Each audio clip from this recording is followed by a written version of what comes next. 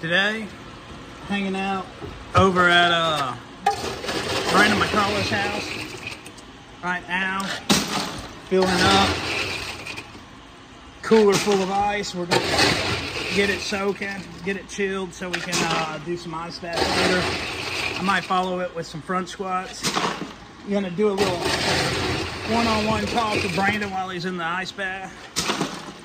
Ask him about what got him into all this crazy shit. Stay tuned.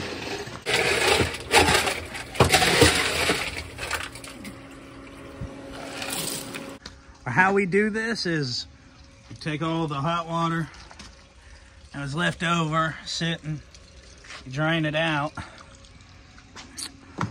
We'll get our hose, fill our cooler full of ice with some water and get it chilling. So when we dump it, we'll have fresh, cold ice water.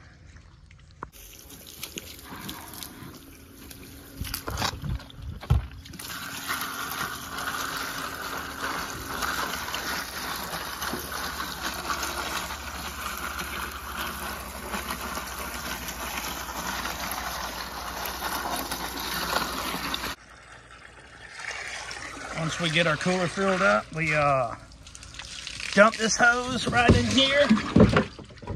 Grab this cap.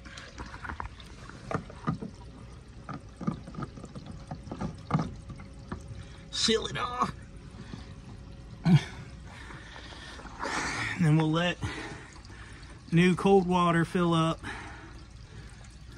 about a foot in it before we dump the ice water. Now we let it marinate. All right, before we dump it, let's see what we got going on here.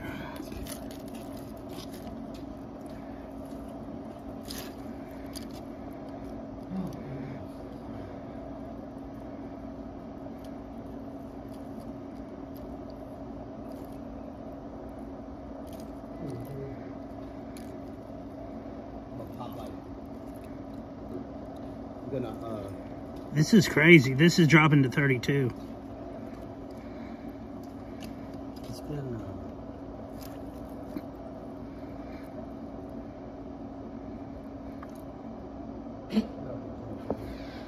sitting at about, I don't know if you can see, it hit 32.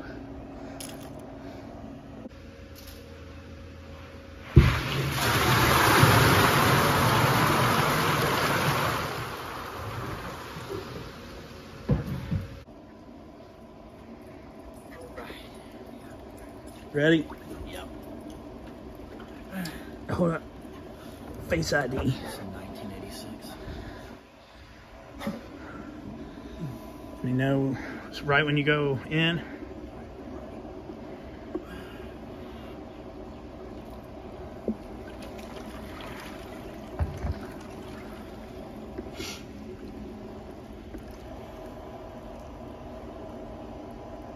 How's it feeling? Cold. I think the marinating is what really does it. Yeah. In the cooler. I think letting it sit for a couple of hours, an hour or two. Right.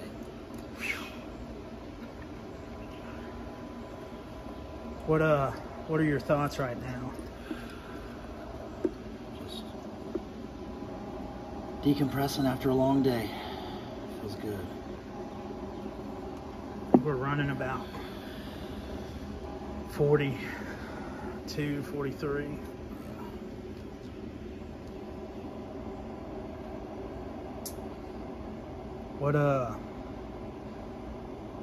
When did you first started working out?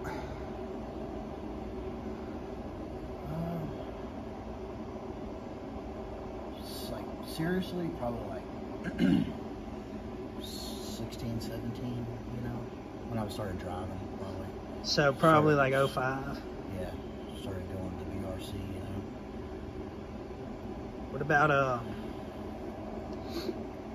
What about your first things you competed in? Was it powerlifting or was it the bodybuilding? I did bodybuilding first, and then I tried to get into powerlifting, but they were too strong for me. Man, they were next level dudes. You were pretty strong though. I mean, shit. You you surprised everybody in the gym. Yeah, but when I would go to those meets, their first sets were just stronger than what I could do. Yeah. You know, they were so much stronger than me. Just another level. What got you in? Right now, you're training jiu-jitsu. What got you into that? Really, just wanting to kind of fall back in love with exercise and training. I just kind of got out of the groove and was eating like shit. And, 230. you know, just wasn't taking care of my body. So wanted to find something that would kind of reignite that fire in me, you know, to want to exercise and eat right and learn something new. So it's been good for me. Yeah. Yeah. You're at 250 right now. How long you going? Let's go for it. All right. What do you see yourself getting back into some powerlifting? Probably not right now. I just want to be mobile and flexible and just want to be healthy, you know. I just want to feel good, want to be able to move well. That's kind of, as I'm maturing and learning about my body, I'm learning that I'd rather be mobile and flexible than strong and powerful, I guess. Yep. You know, so That's I think as you age, everybody ages, it's more about mobility than right, strength. yeah. Because I used to just never stretch or never do anything for mobility. I just go straight into working out. And now that I'm older, I can't do that, you know. And I'm 350. now I just so now I'm just rediscovering how to move well and be mobile and flexible. 4.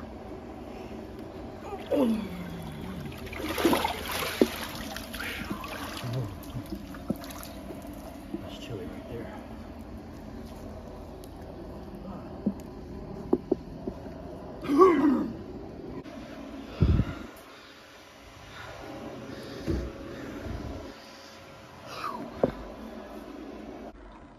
Just 2 dudes in the sauna. That's right, baby. What's your favorite way to do ice bath sauna? I like to do 3 rounds. So ice first, then the sauna, then ice, then sauna. Or I'll like to do all ice, 3 rounds of ice, then do the sauna for like 30 minutes. 30-minute session. If you're doing it. It depends on how I feel. What's your time rate on ice sauna, ice sauna, ice sauna? How long do you sit in here? Usually I'll do like 10 minutes in the sauna and then get back in the ice for 3 or 4 minutes. And what's your temp you like in here? About 148. 148? Heck yeah. That's the highest our sauna goes. It's a real basic beginner sauna. What has been the most noticeable, the sauna or the ice bath? Ooh, that's a good question.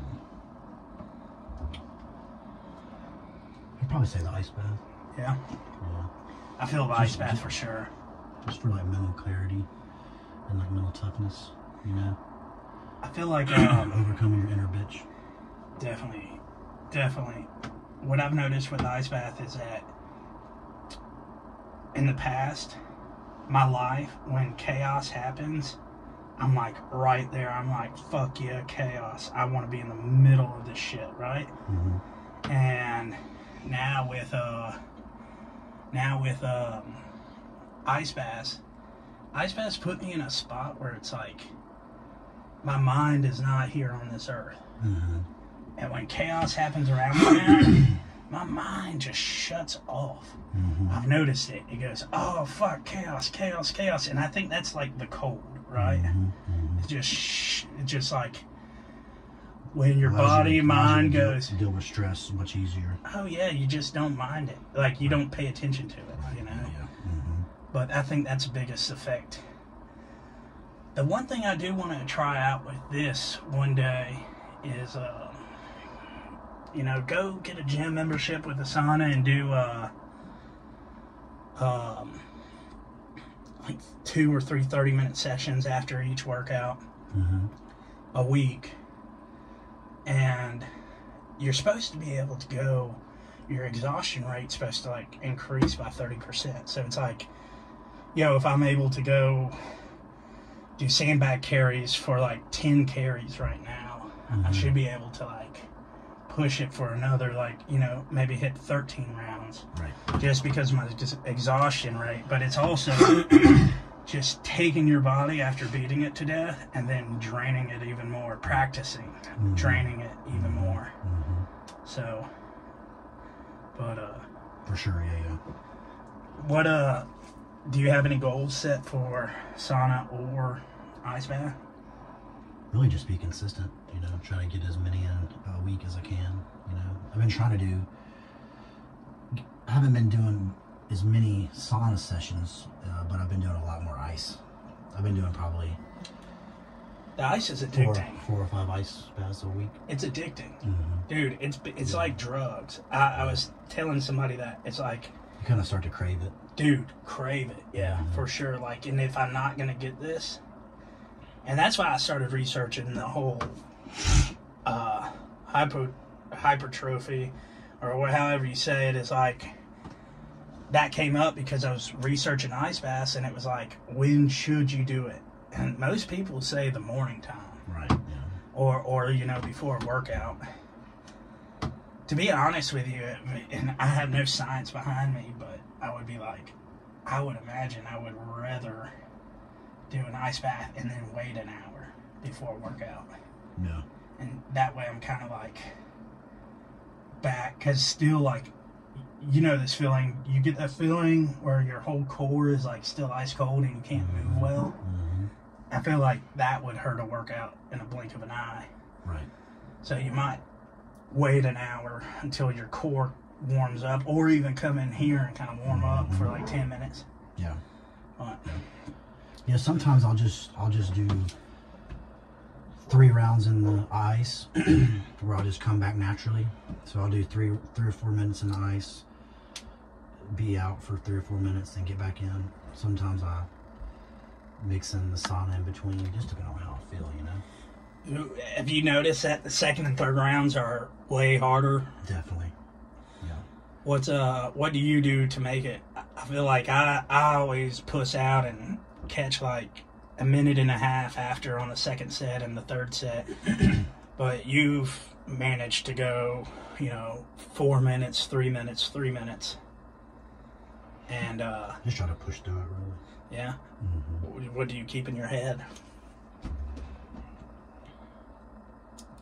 Really, I just think it's only 3 or 4 minutes, so just push through, really. Yeah. Yeah. Dude, I think about the worst absolute shit. I think about the worst things, and then to psych myself up to sit down in it. And then once I sit down in the ice, it's like, you could put like 10 European supermodels in front of me naked, and I would still be on like Pluto. Right. You know? Yeah. It's like, it's almost like meditation, really. You have to go to this special place. You know? It forces you to go to a special place. I feel like you're not thinking about emails or texts or phone calls or to-do lists. You're just focusing on your breathing and getting through that. Compared to that session. Cryotherapy, what would you pick, cryo or ice bath? I've only done cryo maybe 3 or 4 times, but it was tough too. I've done 3-minute rounds, and towards the end it's pretty brutal. Yeah. Yeah. Well, catch us on round 2.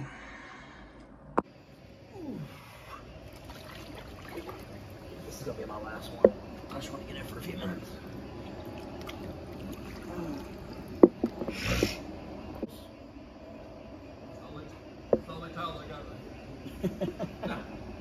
Here, I got a white one right here. No.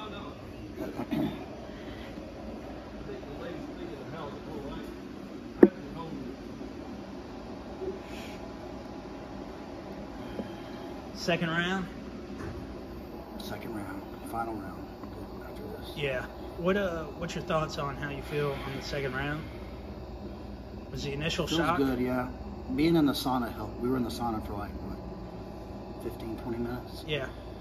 So, it feels a lot more bearable. Just go around. I feel like once your core gets warmed back up, you can last much longer. Right, At second bath for me, I didn't do the sauna. I did it right after you. Right. And my teeth were chattering. Yeah. It was pretty bad.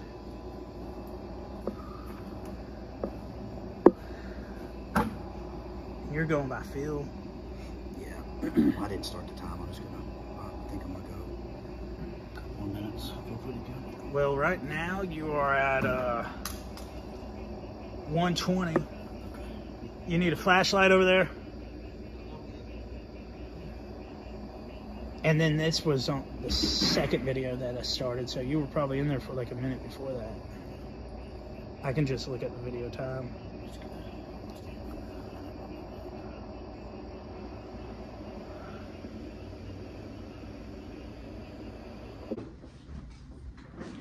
Hey guys, that was Brandon McCullough, a good buddy of mine.